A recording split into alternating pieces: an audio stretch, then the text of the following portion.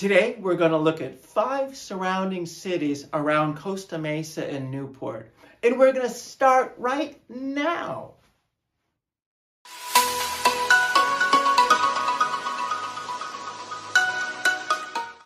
Hey, this is David Klein-Levitt, broker owner, NextHome, First Choice, hopefully your choice realty. And we're talking about 5 cities around Costa Mesa, Newport. If you're new to the channel, please hit the subscribe button and the bell so you'll be notified whenever I post a new video. In fact, I post 2 a week. One, I call it Real Estate 101 or Real Estate Made Easy, where you're going to learn great tips, tricks, and techniques to make your life easier. And the second is a virtual tour, so you can view property in the surrounding area without leaving your living room or even your bedroom. You can just do it in your pajamas if you like. So let's get to it. Properties in 5 cities near Costa Mesa and Newport Beach. Number 1, Huntington Beach. Whoa, the gift. The great benefit, you can get it right out of the name. Yeah, Huntington. No, I was kidding. Beach. It's literally on the beach. It's Huntington Beach. There's probably about 6-7 miles of beach to Huntington Beach. And what even makes it great, part of it, is Huntington Beach Dog Beach. You got a dog, your dog wants to go to heaven, that's it. I just never get tired of seeing the dogs roaming, playing in the surf, on the sand with each other. It's absolutely amazing. They also have right there is Bolsa Chica Ecological Reserve. It's really something to see. It's amazing. Now, Huntington Beach has a rating of 75 out of 100 in the livability standard, but the weather is an A+. The amenities are an A+. It's absolutely fantastic. The only thing that lowers it down is it's a little expensive, but hey, you get your money's worth. The amenities, there's restaurants, shopping. It's got everything you'd ever want in a city. In fact, they call it Surf City because, again, it's on the beach.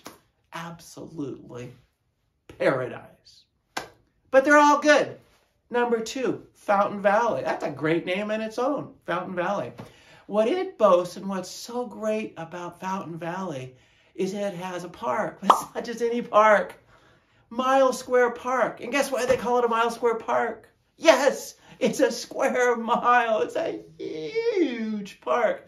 Every time I drive by, in fact, when I drive near there, I make sure I drive by one of the miles. And I just love seeing the people and the dogs and people exercising and the fountains, because it is Fountain Valley after all.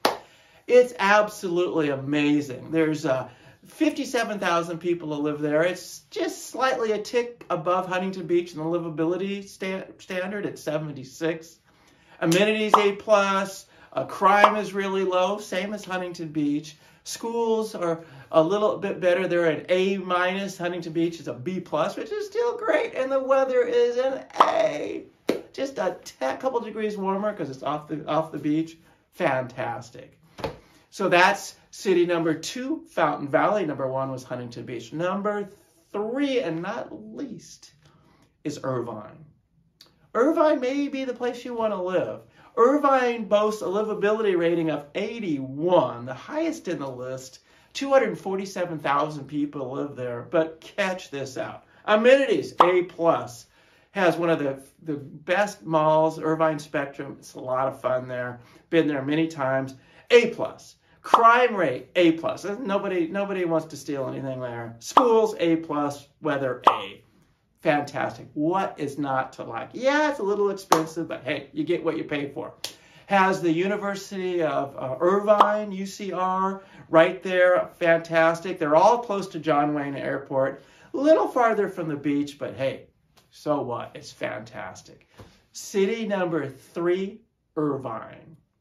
You don't want to miss it.